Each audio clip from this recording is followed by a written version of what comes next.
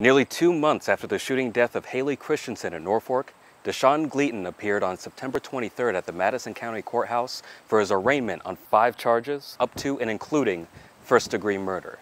Friends and family of the late Haley Christensen gathered at the Madison County District Courtroom for Gleaton's arraignment on charges which can carry the maximum penalty. A Class 1 felony in this instance is punishable by death.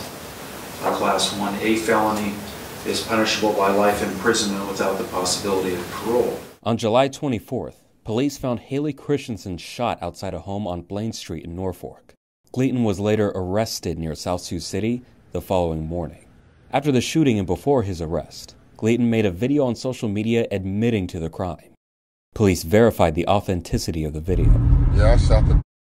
Other than murder in the first degree, Gleaton faces an assault in the first degree, possession of a firearm by an unauthorized person, use of a firearm to commit a felony, and a witness tampering charge. To count 1, murder in the first degree, either a Class 1 or a Class 2A felony.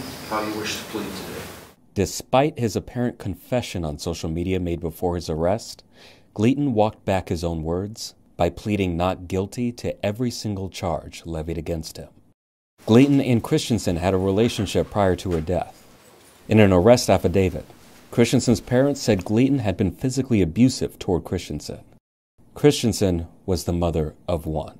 By pleading not guilty to all 5 charges, Gleaton's pretrial is now being set for November 30th, and his trial date is now scheduled for January 11th, 2021.